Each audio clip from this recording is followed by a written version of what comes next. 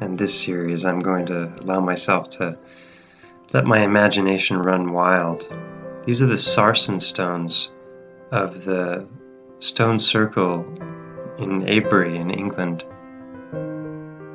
And I just wonder if they might not have placed these. This is the largest megalithic stone circle in the world. It dwarfs Stonehenge. But I'm seeing a lot of the same kinds of shapes, and maybe they chose these rocks for a very specific reason. Those look a lot like pulmonary arteries to me, and you've got the harp shape there once again. And again there. Might just be my imagination running wild, but you can see it's got the teardrop shape. If we look at it from the side, it dips in a little bit on the underside, and it comes up on the front side, and there's the what looks like the remains of an opening. It's an indentation, both at the top and at the side. And so this is very likely a petrified heart. These rocks have all got the same shape of Africa, or like a harp. They're nearly all whole pieces that haven't been broken. Yeah, we can this see one has a fracture, and this that's actually one revealing the ventricle, the largest of the chambers of the heart. Those are the pulmonary arteries going in right there. On the back side is the entry for the aorta, right here, and then you've got the exact same configuration here. Look at that. This one's way more detailed with the papillary muscles, which are the muscles that open the valves of the heart. You can see through. And then you've got the aorta back there, and you've got the opening for the coronary artery. This is known as the coronary sulcus, where the coronary artery sits, and it sits above this fatty portion of the heart. So that sulcus is there, and then it goes around, and there's the other entrance. So it's amazing this that one you've wet rock it has as well. 20 different anatomical correlations.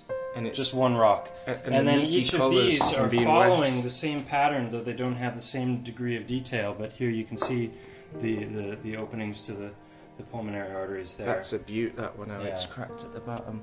And I love how they go so fleshy when you've got them wet as well. I mean, it's just insane.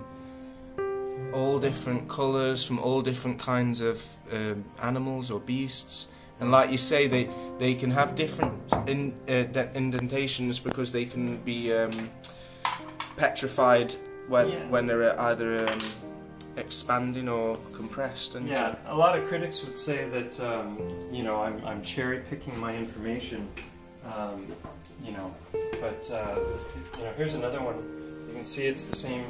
This one broke, but you can see the same openings and indentations. It's not always an opening. Sometimes it's just the remains of an opening. But this one, it has that shape, just like the others that we're talking about. A lot of times, the bottom will be either curved inward or flat, and then the top will have this shape, but it'll also oftentimes have like a three-plane thing coming off, like going one direction, another direction, and another direction, and it'll be typically flat on top, like all of these are.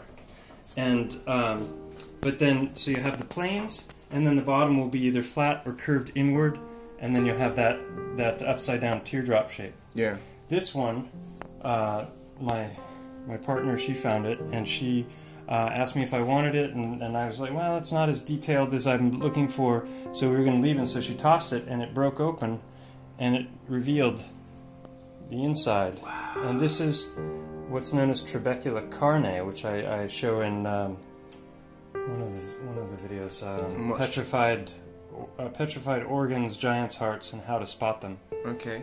Yeah. And what does that mean, trabecula carne? Trabecula carne is the internal portion of the ventricles, and how you see it in the video. It basically looks like flesh. Yeah. So this is a good example of one that might be able to potentially reveal some DNA if I yeah, it looks like there's still some juice in that one. Yeah. Yeah, and then well done, Mike. You can see up here. There's a bunch of little ones here. And they come. So yeah, you can find these on beaches, pebble beaches, you can find them on riverbeds, dry riverbeds. They're everywhere. You can find them up the mountain. Look at that. There's even a blood vessel up there on the right.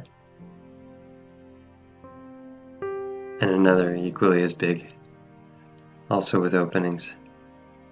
And hopefully you haven't jumped ahead without actually knowing the anatomy, because otherwise you might just think I'm crazy thinking that these were once the hearts of gigantic beings. But I'm pretty convinced. Hope you've enjoyed the presentation. Share and tell your friends. Go looking for some of these yourself and see if you can find them.